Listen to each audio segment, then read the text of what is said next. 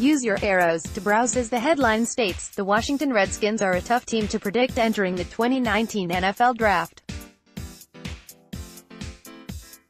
A brief look into their latest offseason and last season reveal why. Washington was an overachieving team in 2018. Anchored by solid play in the trenches, they were never truly terrible and never anything better than adequate. Alex Smith at the helm seemed perfect for that type of team.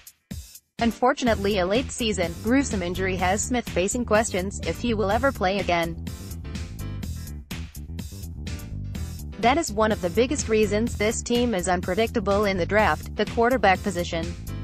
With Smith on the mend, Washington ran through every option at quarterback. Incumbent Colt McCoy, the apple of the Redskins' eye, was given the first shot. He got hurt and replaced by veteran Mark Sanchez, who also got hurt. Josh Johnson was signed from the AAF to take over and play the final few weeks.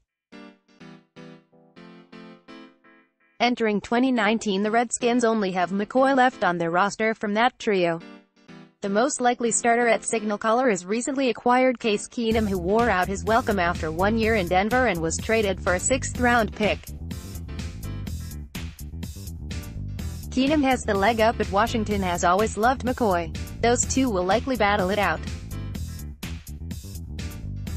Not to spoil the article, but unless one of the draft's top 3 quarterbacks fall to them, I do not see Washington selecting a quarterback at all in this draft. Instead, they can roll with Keenum and McCoy for the season until 2020, when Smith's future will be clearer and they can find a long-term answer. Free agency was not very kind to the team either. Washington signed former Giants safety Landon Collins to a massive deal. Usually it is bad practice to pay a buck safety that much money, especially considering his former team had the option to keep him under a reasonably priced franchise tag and decided not to. The loss of Preston Smith on the edge will hurt this team as well. The only other notable addition is Dominique Rodgers-Cromartie, who retired around Halloween in 2018. Their biggest offseason addition aside from Keenum is going to be the return of Darius Juice. It is easy to forget that Juice was the closest thing to Saquon Barkley in last year's draft. His return gives the Redskins an extremely talented backfield, with Adrian Peterson coming back and Chris Thompson returning from injury. This was clearly not a great offseason for Washington.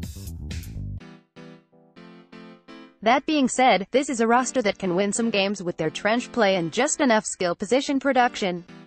This mock draft was done using the Draft Network's mock draft machine and the site's predictive big board.